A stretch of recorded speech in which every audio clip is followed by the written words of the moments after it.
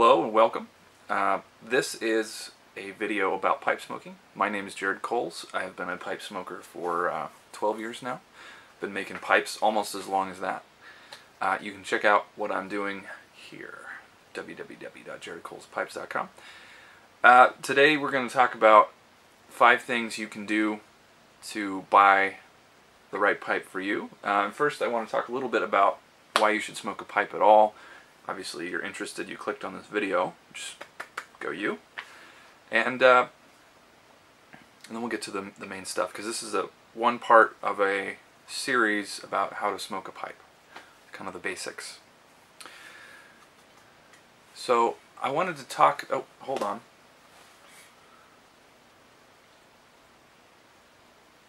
Oh, I have one of these. You probably have one too. This thing runs my life, basically.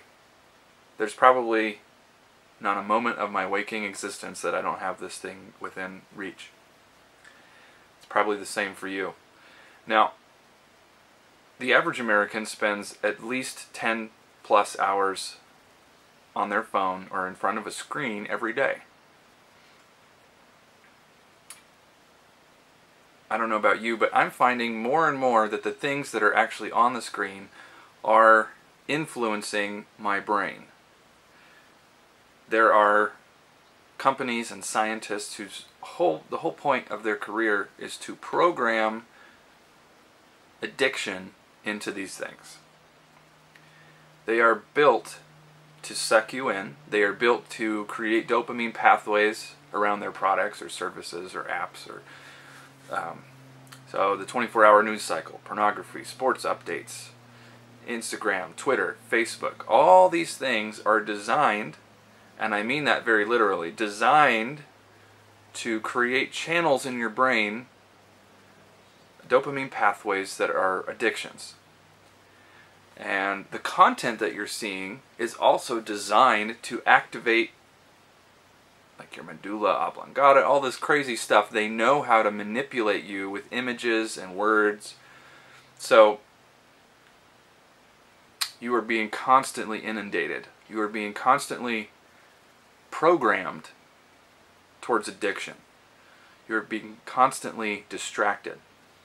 And so I'm finding more and more, and the more people I talk to, the more this becomes very clear to me, that pipe smoking is a way to shift your mindset.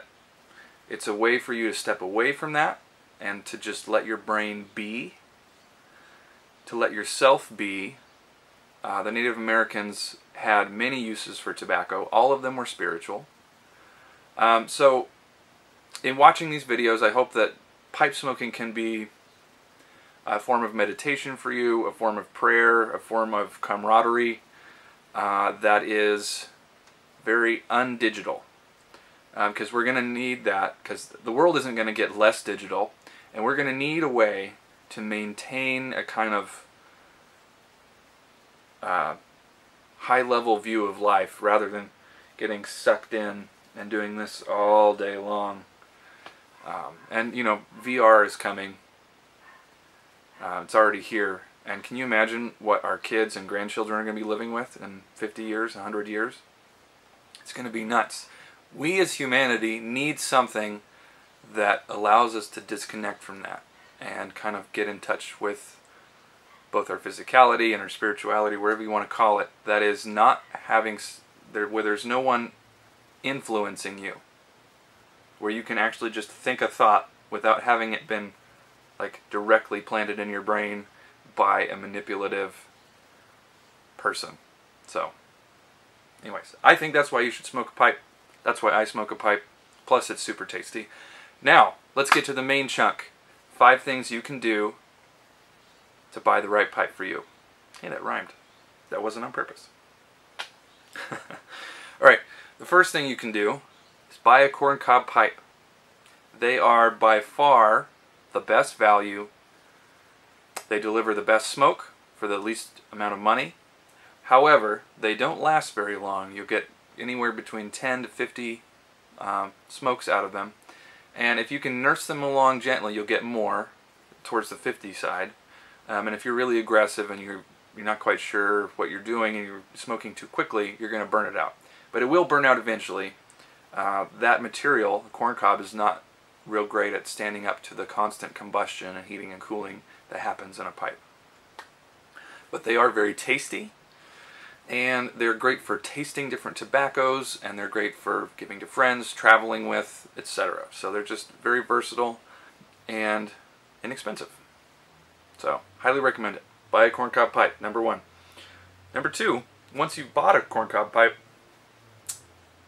you want to continue smoking a pipe for, into the future, and you want something that you can hand off to your children or grandchildren, or just keep around for the next 20 to 50 years, you need to buy a briar pipe. Briar is the wood that everybody sort of settled on about 200 years ago that has turned out to be the best wood for smoking a pipe. It's just so dense and so neutral tasting that it's just perfect. So you need a briar pipe. Briar pipes that smoke on a level with corncob pipes start about $60. Anything below that, I've found 90% of the time they actually smoke worse than a corncob, significantly worse. So I would just go ahead and skip over that anything under about $50 or $60 and go right for a reputable pipe. And we'll talk. I'm just getting ahead of myself. $60 to $150, you're going to get a factory-made pipe, a good factory-made pipe. I recommend that's a great starting price bracket. Jumping up to $150 to $500, you're going to get kind of a entry-level artisan pipe. By artisan, I mean kind of a handcrafted or a really high-end factory pipe, such as like a Dunhill is a really old name. Actually, I think they may be out of production now. We'll see. That's another video of pipe gossip.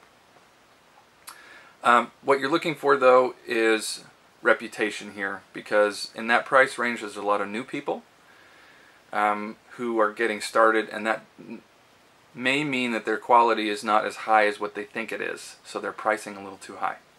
Once you get into the $500 range, you are going to find that almost any pipe you buy is going to be excellent. It's going to have really great craftsmanship, it's going to have really great smoking qualities, and it's going to be beautiful. So anywhere from $500 up to $10,000 or whatever you want to pay, if that's something that's interesting to you. Now, okay, so you've budgeted, the budget you need for a pipe. So if you don't have $60 for a pipe, I recommend just waiting until you do. Don't go and buy that $20 pipe. Just stick with your corn cobs for now. Alright, so you bought a corn cob, you liked it, you want another one, so you're budgeting for it. Let's get to some construction basics, pipe construction basics. So I made this yesterday for this video. Alright. This is a cutaway of a pipe. It's a very simple pipe, but it illustrates it nicely. This is a stem, pipe stem. This is what's called a stummel, the wooden part. This is the bowl and the shank, and this is the mortise tenon interface between the stem and the stummel.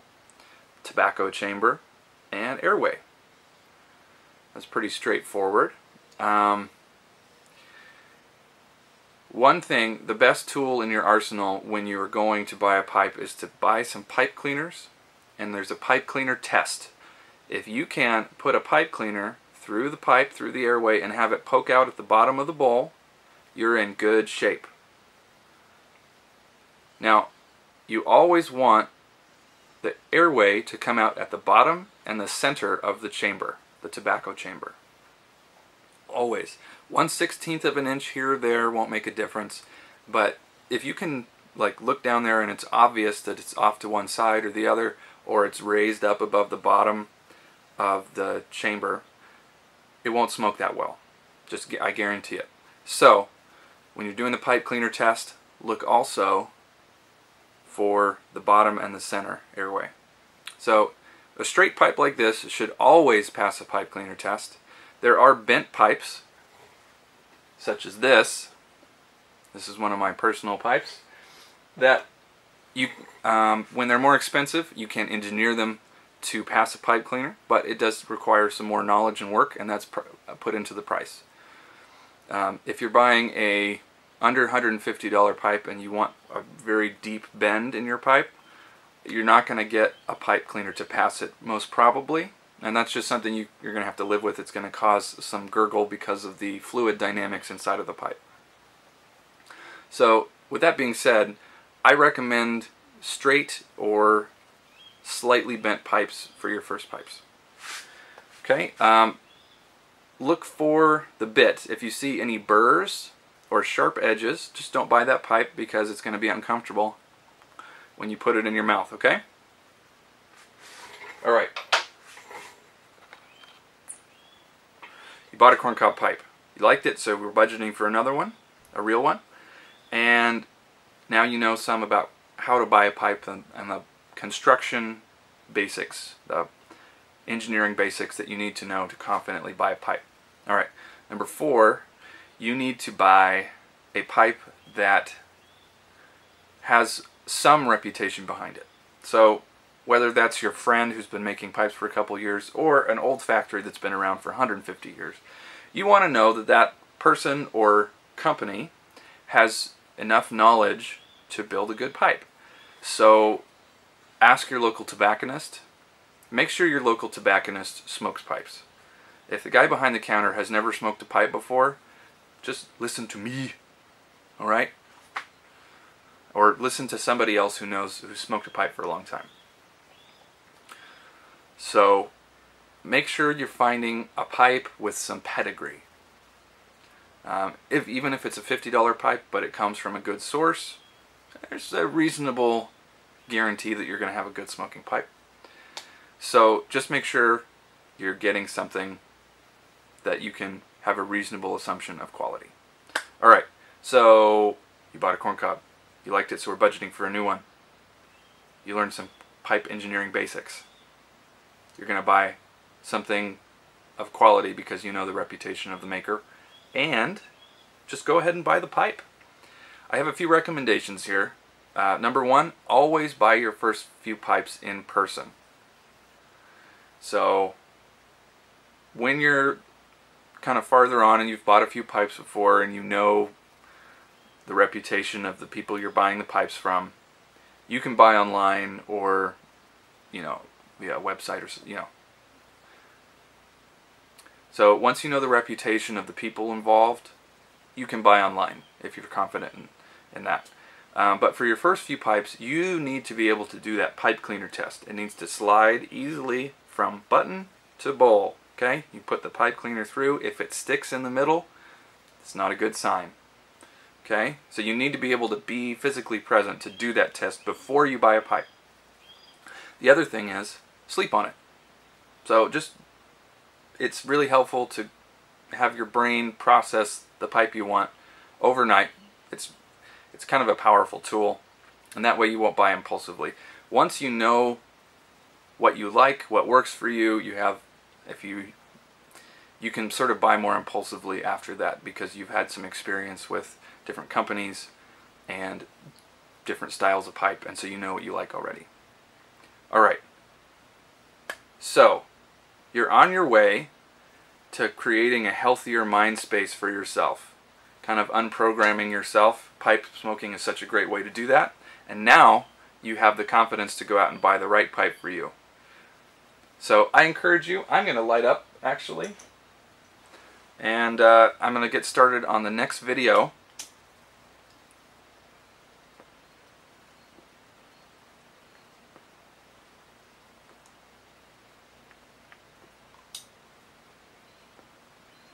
The next video is all about how to smoke a pipe. Kind of the basics. I'm going to walk you through visually how to light, how to pack the bowl, how to choose a tobacco, and how to smoke the thing properly from top to bottom. Alright, see you guys later. Please go to my website, jaredcolespipes.com, and on the website you will find a PDF with all of this information in text form. and it's going to go through a bunch of stuff. It's quite long. There's a lot of information in there that you should have on hand when you're learning to smoke a pipe. So please go check that out, and I'll see you in the next video.